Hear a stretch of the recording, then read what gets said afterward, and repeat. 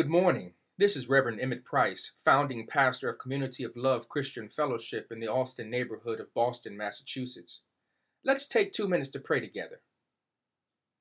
Most holy God, we thank you for this morning and certainly the opportunity to spend this time with you. God, we pray for those who feel left out, those who feel in solitude and feel lonely in life, God. We pray for those who are in need of a friend, of a loved one, God, those who are in need of a shoulder to just lay their head on temporarily, God.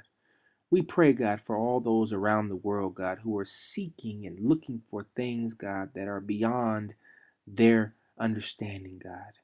Those of us by faith understand, God, that they are searching and striving to find you, seeking your face, God. But that may not be the terminology or the articulation that they use, God. So we pray for them now, that they will feel your presence, that they will feel your everlasting arms, God, reaching around them and hugging them so close, that they would feel, God, your gentle touch, that they would feel your compassion and your passion for them, that they would receive your grace, God, and that they would be comforted by your mercy.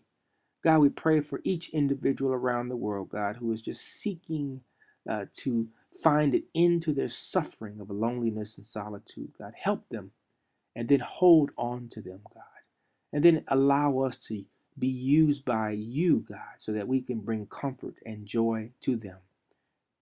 God, we pray that you would release your spirit around them that they may feel love. This is our prayer, and we pray it in the name of Jesus with a spirit of gratitude. Amen. Always remember that no matter what you are going through, God loves you, and so do we at Community of Love Christian Fellowship.